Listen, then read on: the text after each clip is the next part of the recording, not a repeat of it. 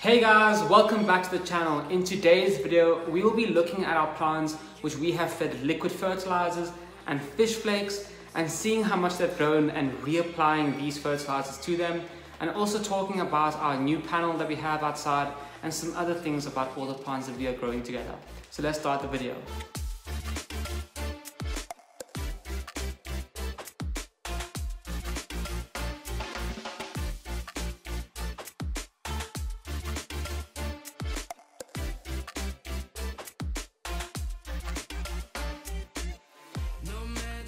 So guys, you might be able to see in the background there, you actually can't because the camera's so bright.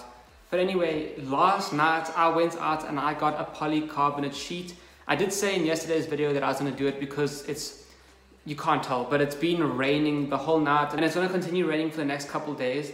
So I really needed something to protect the plants from the rain, obviously, because our cardboard sheets it's finished, because obviously when cardboard gets wet constantly it just disintegrates. So we have that sheet now which will also allow sunlight in but also protect the plants from water. But let me tell you guys about the actual struggle that I went through to get that sheet from the Home Depot to my house. So as I said in yesterday's video, I was planning on getting one of the corrugated polycarbonate panels, simply because I'm used to them and I've seen them before, and I literally just have used them before, so why not?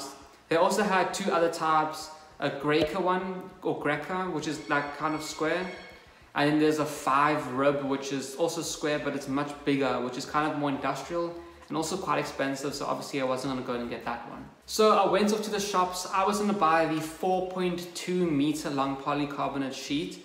So yeah, I'd been there before, I'd seen the sheets and I was ready to go get them. So I went there in my car. As I've said many times, the Home Depot is really not far away. So I went there, walked in, everything's fine, and I went to the polycarbonate sheeting section. And this is where things started to get a little bit annoying, because I was looking for the 4.2 meter sheets which they said they had online, but obviously they didn't have them. They didn't even have the 3.6 meter sheets. They obviously had run out of all the different sizes. Well, the bigger sizes, the ones that were more than 3 meters. So yeah, all of those were sold out and you had to special order them. So firstly, I'm annoyed because why would you say on your website that they're available if they're actually not, and you have to firstly special order them? So that was obviously quite annoying. And obviously I went there and I'm looking around for the corrugated ones and I'm like, okay, well they have these Greca ones, just as in the back of my head. And they do not have the 3.6 meter sheets and the corrugated polycarbs, and they didn't have 3 meters in them either. So I'm like, I do not want to get the square ones, the Greca ones, because I've obviously never used them before, but they're the ones which they had in the longest length. So I was kind of stressing, like, I need to get this tonight because it's going to rain tonight. And I had no idea, how well the Greca sheets work. And I had no other knowledge about them other than the fact that they have the same light transmission as the corrugated ones, and that they just use less purlins if you were building a structure for them, which obviously I'm not. So I had no idea what to do. Also, I went to the corrugated ones because they're a little bit wider than the Greca ones, but they're only wider by 4 centimeters. So obviously it's not a big deal, but it is just something else which really guided me in thinking that I wanted to get the corrugated ones. So I went to the lady and I asked her all this information, and I'm now stressing because I have to basically settle on the Greca polycarbonate sheets. So that's what we have outside. That's obviously what I brought in yesterday. And this was all okay. I kind of played it off. I played it cool. I got the sheet. I took it. Obviously I purchased it. This thing's 3.6 meters. So I'm carrying it. It's very light. So I'm carrying it under my arm.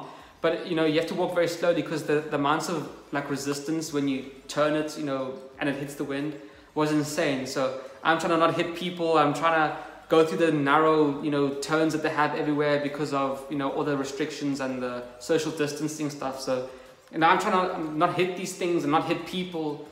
And it just, started to get very, very annoying. But anyway, got outside, turned around, walked around the whole building to get to my car. And I thought that my polycarbonate sheet would obviously fit in my car, and like the most stereotypical thing ever, as always, it did not fit into the car. It was about, I would say, like 40 or so centimeters too long, and this was very annoying because now I had to strap it onto the roof racks, which is fine. It's just very annoying because it is obviously such a long panel, and any kind of wind hitting it would cause, you know, a much greater movement in this panel. So obviously I had to strap it down pretty well, and yeah, you know, it was it's just one of the dumbest feelings ever, strapping down this light and thin material to your roof that you know is going to go flying regardless of whatever you do. But the whole reason why I decided to actually just go ahead and do it is because of how close I live to the Home Depot. So I first put the polycarbonate into the car because I wanted to just stay in the car so it didn't fly around if I put it on the floor, and I took out the ratchets and all the straps. So then after I took those out and untangled them, I put them on the roof. I put the polycarbonate on the roof, and I put these buckles on top of the polycarbonate so they had some weight in it so it wouldn't fly around everywhere. Then, you know, I just tied it down like normal. I tied it sideways. If this is the panel, I tied it across in the front and the back, and then I tied it from the front to the middle, and then from the back to the middle with the ratchets.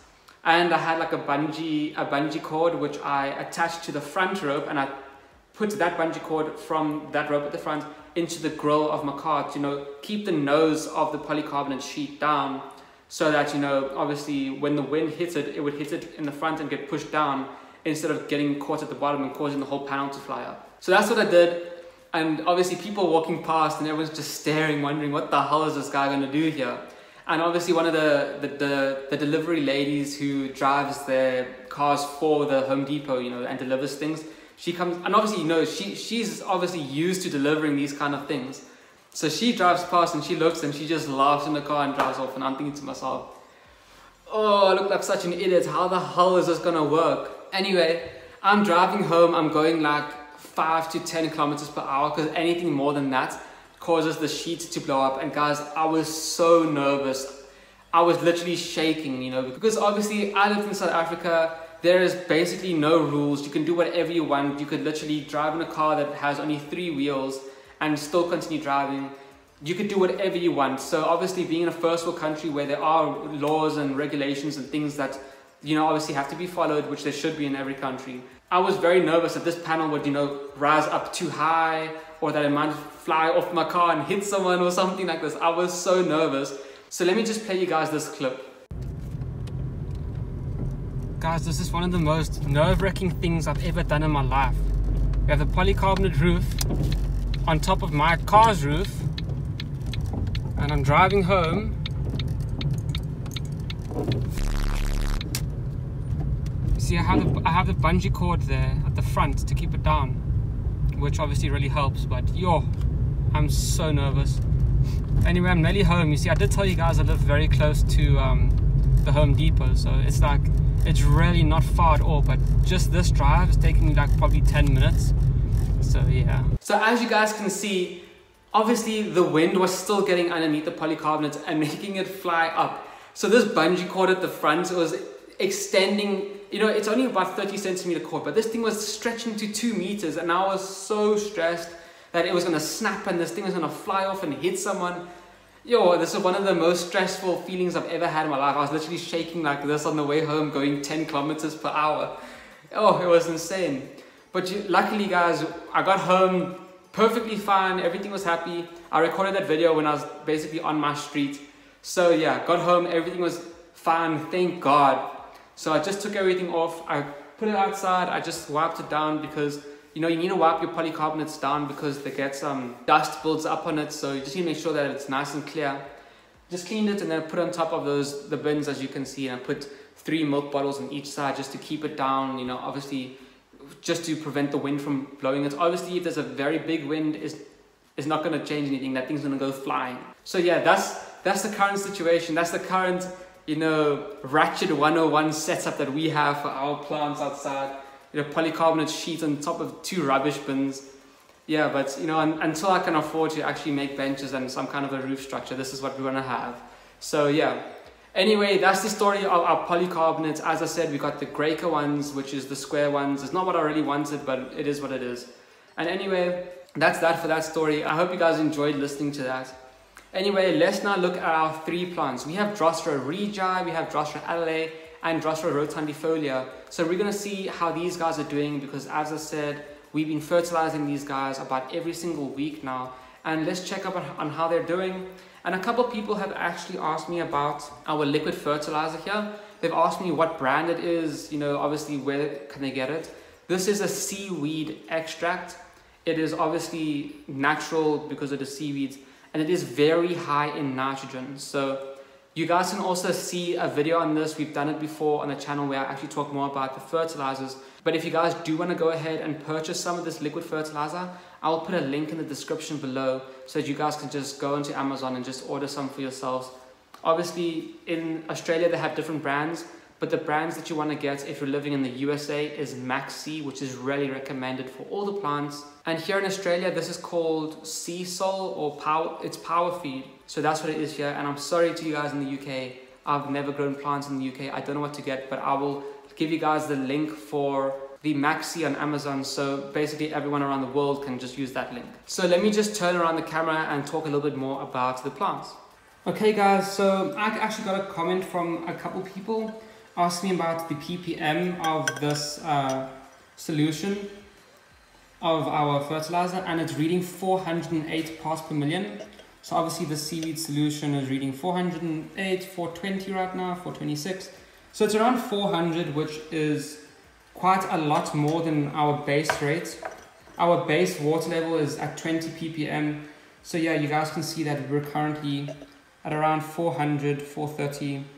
So yeah, that's really a guide for you guys, I guess. And obviously if you guys want a TDS meter like this, I will also have that down in the description below, so that you can obviously check your water levels, and you can also check your fertilizers, so that you obviously know your water levels, if it's good for your plants, and obviously you'll know if your fertilizer is strong enough or weak enough for your plants. So we will first start off with our Adelaide over here. Our Adelaide looks super good, as you can tell. It's getting quite big, and we fed it a fish flake last time. So since then, this leaf over here has opened up, and there is one now developing right there at the back, which is going to be nice and big as well. Bigger than this guy because we're fertilizing it so much.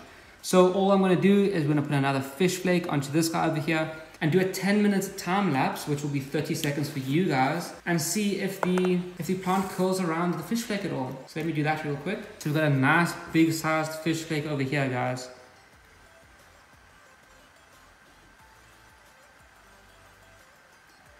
And I'm just going to stimulate the leaf a little bit so that we, have a possibility of seeing a little bit more movement in this guy. So there we go, guys. I'll give you guys 10 minutes and I'll be back then.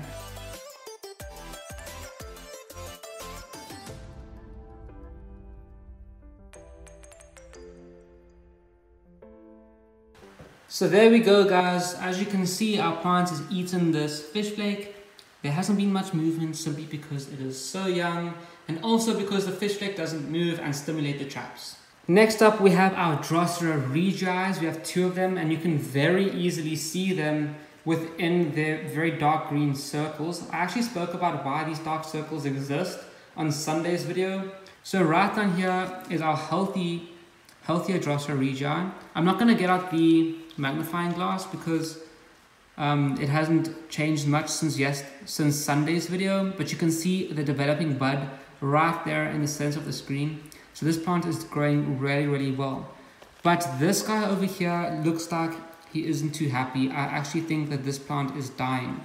So the only thing that we can do is really try and ensure that I get the fertilizer right to their roots. So what I will do is just move the soil out the way a little bit and make sure that I put some droplets right on the roots. So let me just first fertilize this guy over here. Let me fix the camera for you guys. So here is a much better view of our Drosera regii, the very healthy and happy one with the developing buds. So let's give this, sorry guys. So let's give this guy some fertilizer. And that's a good amount for him. And what we're going to do here is actually try fertilize this regii, and I'm going to move its roots out, move the soil out the way so I can access its roots much easier, and hopefully you guys will be able to see this. So you can see that long stem there. That is its roots, its tap roots, obviously. So I'm gonna put this fertilizer right on that tap root.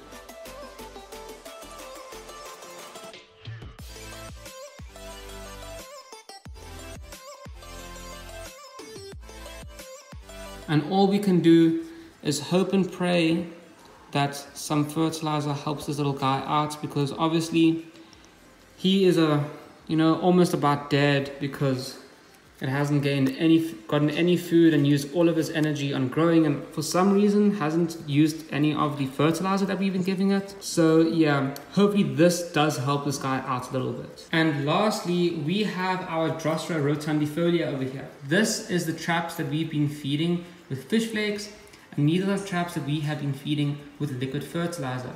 So obviously they're still about the same size. There has not been much growth or any growth at all really since we last looked at them. I think this guy probably has opened up this new trap here. Obviously this one's newest trap is still eating the previous fish flakes, so we can't look at the trap sizes really, and the only other trap that is developing is still not open, whereas this one's newest trap right here is open. So as I said previously, this guy is growing quicker than this guy over here. As you can see, this trap is completely open and developed, where this one is still developing. But obviously these guys are both growing really well and are actually now the biggest traps in the whole pot. But before we fertilize these guys, there are two things here that we need to actually address and fix, and that is this little plant here and this one over here. As you can see, their roots are obviously not going into the soil, so this is causing this plant over here to start dying off, and we don't want that to happen. So all that I'm going to do is I'm going to just gently pull them out of the soil, make a small little hole and put them into the soil, and I'll just do a quick time lapse of that for you guys.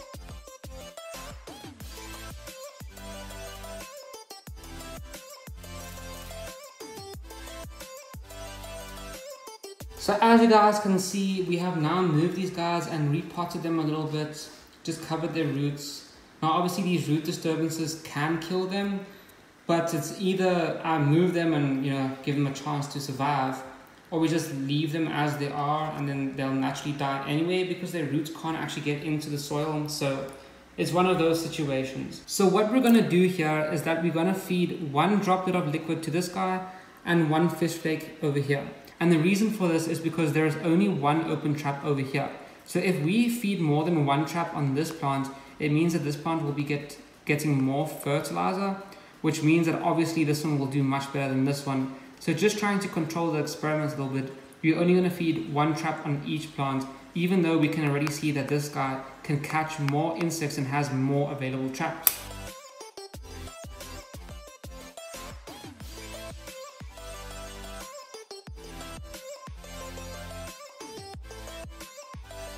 So there are the fish flakes done for the plants on the right. Now let's just put one droplet of liquid fertilizer on the plant on the left. So we have an issue. Our little needle that we've been using is no longer working, and I don't know why. So it was working the last time I used it, but I'll just use the tip of the syringe like this and get a droplet on.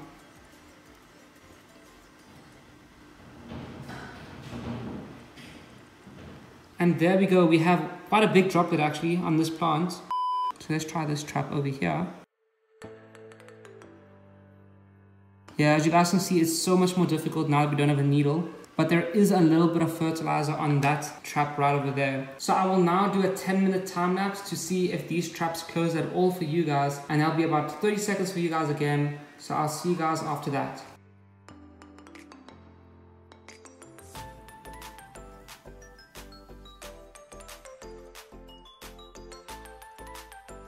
And there we go guys, I didn't see any movement on these guys at all as usual, because obviously, as I said before, obviously the fish flakes and the liquid doesn't move, so it doesn't stimulate the traps to actually close.